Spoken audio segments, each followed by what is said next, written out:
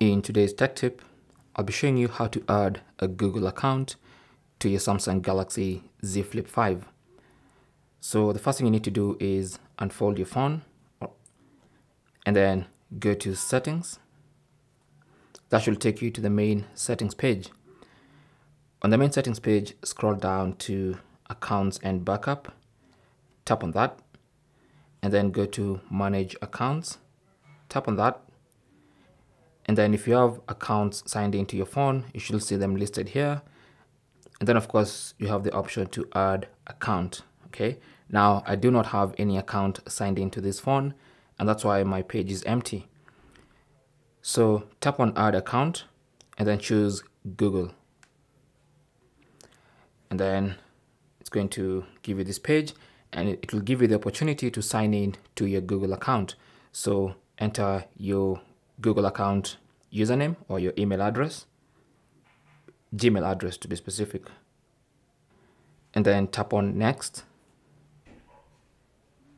and then enter your Google account password, and then tap on next once again. Just make sure you put in the correct password and then tap on next. You might be required to verify this information using another device logged into your account. So just verify.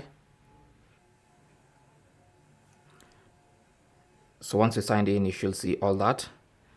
You have Google services, tap on accept.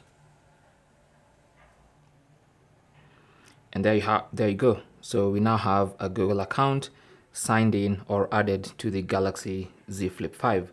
Now you can use that Google account on any of these Google services. You can use it on the Google app, Chrome, Gmail, or whatever. Okay. For instance, if you want to use it in Gmail, just launch the Gmail app, tap on got it, and then you should see that account selected there, and then just tap on take me to Gmail.